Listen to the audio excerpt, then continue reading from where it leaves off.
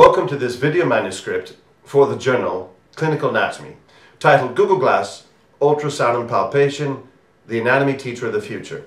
My name is Dr. Brion Benninger.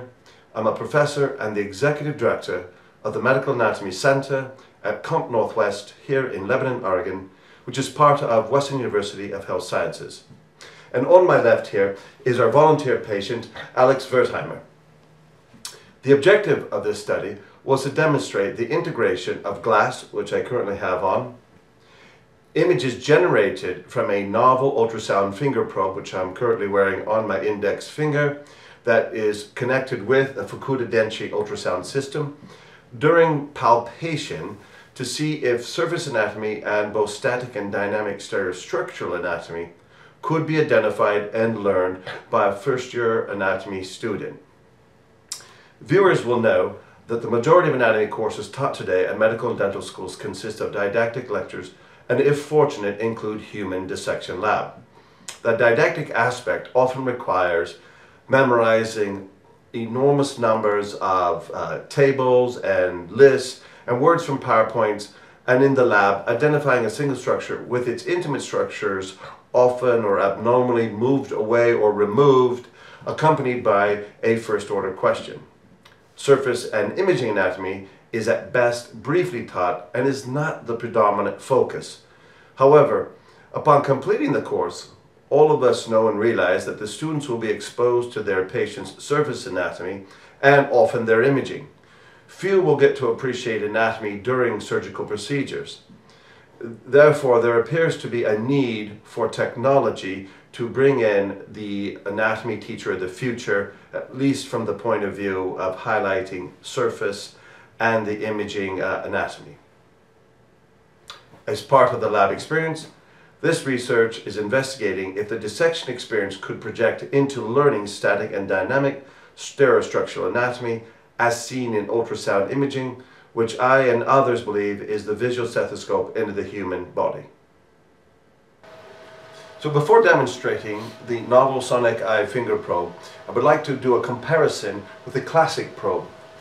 In both instances, the image generated will come into the glass.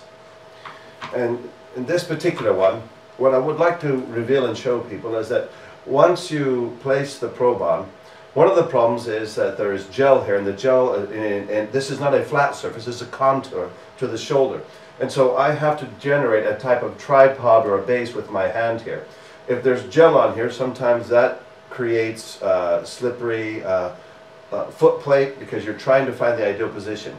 One of the things we had talked about is once you find this position, you often will have the machine sitting here in a position such as this because you have to be able to get to it. And in order to get to it, what happens is I will then lean over. Both myself and the patient will be watching, and therefore it comes across as if I'm actually treating the screen. I don't have the opportunity to view the patient without wearing the glass. With the glass, I can now do this, watch the patient, but the problem is that this is really quite, it moves a lot. It takes a lot of probe time to get really good at this. However, with the finger probe, one can actually place the finger probe on and get a base here, and besides the palpation, they can actually solid base, so I can then turn and move and shut things off or create an image and save it or a video, etc. So that's one of the benefits of using the finger probe over the classic probe for the novice learner.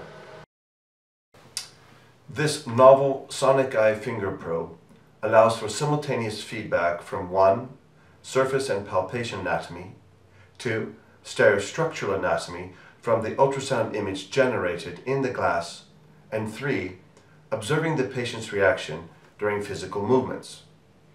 I coined and created the term and technique triple feedback, which essentially combines old school palpation and observation skills with modern technology to dynamically view the stereostructural anatomy deep to the region being palpated. This allows the examiner to recognize crepitus and other pathological signs associated with movement during imaging. One can ask the patient to move into internal and external rotations, and here we can see the patient grimacing during external rotation while viewing the supraspinatus tendon.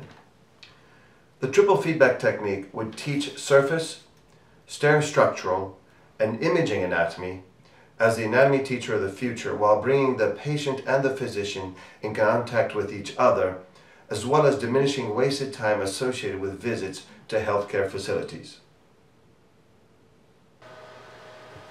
Okay. In conclusion, this study revealed that students adopted quickly to the technology, and I might add with enthusiasm, and successfully identified structures stereoscopically, both in a static and dynamic attitude, demonstrating that regarding imaging and surface anatomy, this could be the anatomy teacher of the future, which would complement the lab dissection experience. Thank you very much.